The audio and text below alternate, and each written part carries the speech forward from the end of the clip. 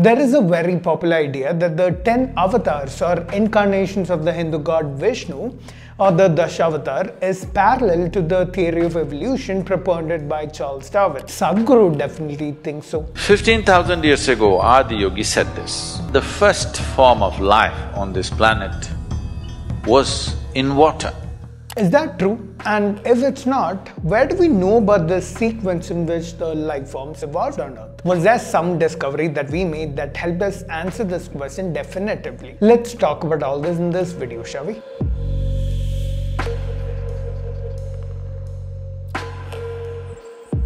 Hi, my name's Pranav and you're watching Science is Dope. I'll link that video you saw down in the description, but basically in it Sadhguru says that Adi Yogi, who lived about 15,000 years back, talked about how life originated in water, represented by the Matsya avatar of Vishnu or the fish, and then came onto land, represented by the Kurma avatar or the turtle, which is apparently amphibious.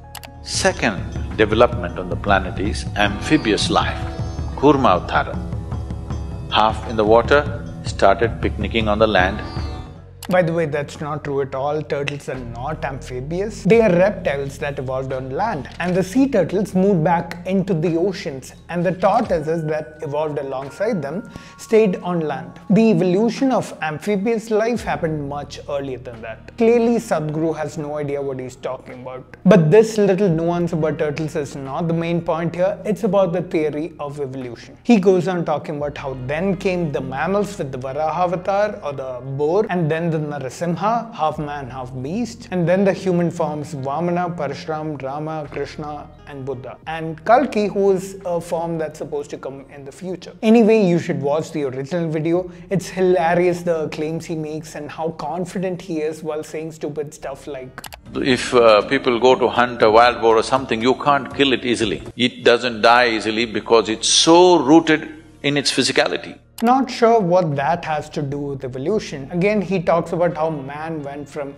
this dwarfed man to an emotionally volatile man. Next is Vamana, means a dwarfed man. Next is Parashurama, a full-fledged man, but explosive and uncontrolled, volatile. So volatile, he lopped off his own mother's head. Again, not sure what that has to do with evolution. But he compares this whole thing to Darwin's theory of evolution and claims that Adi Yogi said this 15,000 years back. In many ways, this is running parallel to Darwin's theory of evolution.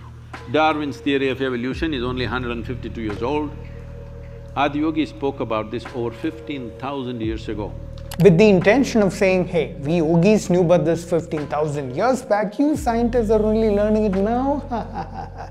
It's when I see this kind of ridicule of science by people who confidently try to replace it with their own silly, stupid ideas that I feel it's fair for the gloves to come off, for me to be a little harsh. First of all, this life originated in the water and then became amphibious, and then we had reptiles and mammals, and then we had humans.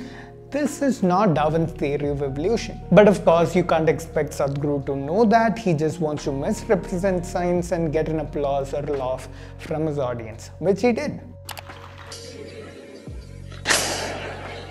So what is Darwin's theory of evolution? He basically said that those traits which help an animal increase its chances of survival in that environment and help it reproduce and pass on those traits to the next generation are the ones that get selected. In other words, the traits in an organism are naturally selected to suit its environment. Something popularly known by the phrase survival of the fittest. I've spoken about it in detail in this video. This natural selection is what we call the theory of evolution, not whatever Sadhguru says. But bro, I thought you were supposed to come at the beginning of videos. Fine, I'll give it to you that Sadhguru was wrong here, but life did originate in water first, right? Sure, and then came on land, and then became mammals, and then became uncivilized humans, and then civilized humans. Okay, so that is the sequence of Vishnu's Dashavatar. So Hindu mythology did get it right? This is something we need to talk about. The first thing that we have to get rid of is this notion that people can simply acquire knowledge by sitting and thinking about things, like Sadhguru says in this clip here. He did not go to Galapagos Islands and put things under microscope and look.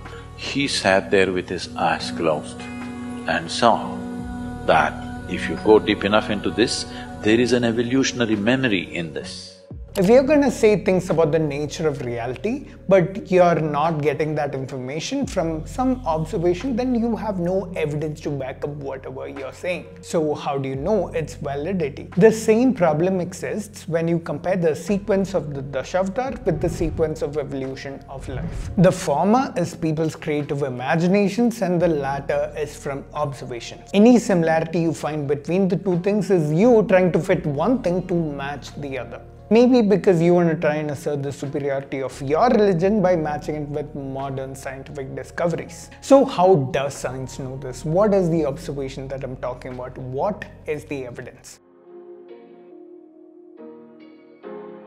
The year is 2004 and we are in the University of Chicago. Among the top professors at the university was Neil Shubin, a paleontologist. That is, someone who studies and works with fossils, the preserved remains of dead animals and plants that we obtained from layers of rock under the ground. He was obsessed with answering this question: how did fish evolve to live on land? And had so far led several unsuccessful expeditions to answer this question. Shubin knew that rocks dating back to 385 million years contained fossils which displayed fish-like characteristics. He also knew that rocks dating back to 365 million years contained fossils of animals that could live on land. He knew exactly where to look next. How do you know where to look for a fossil?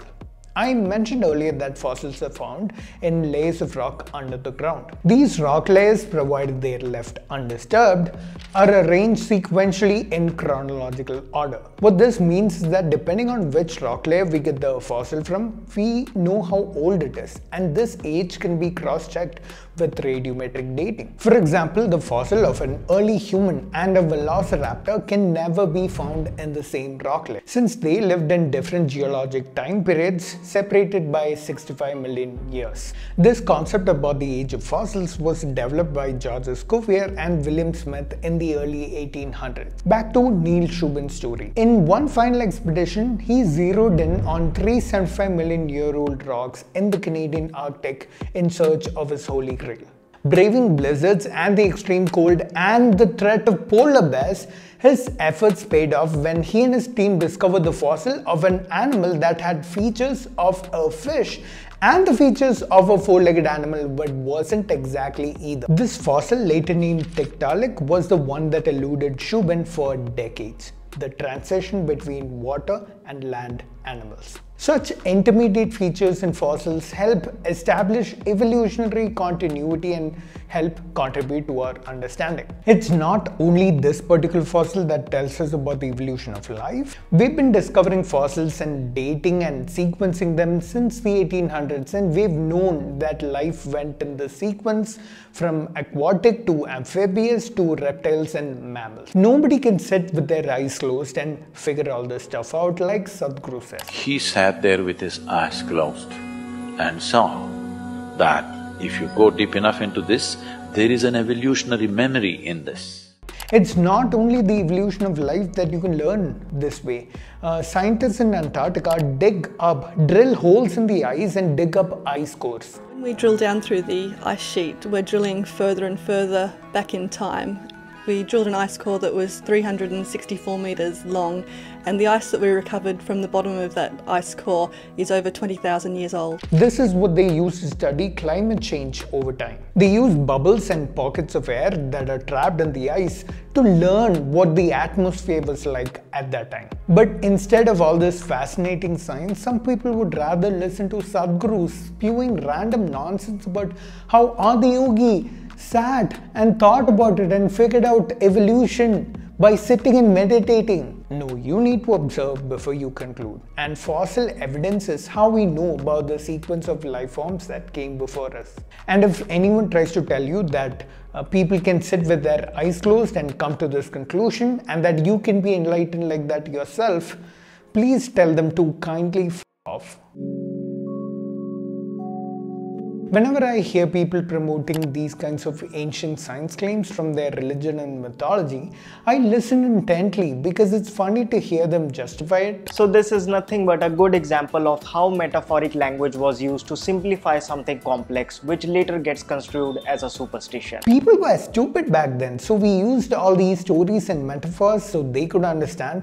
But now that you are all smart, we can tell you finally that we were talking about evolution all along. These are people for whom appreciating the art and culture and creativity of these stories is not enough. They also need to validate it using science. Don't waste your time with them. And if you're a Sadhguru fan, don't forget to hit that dislike button.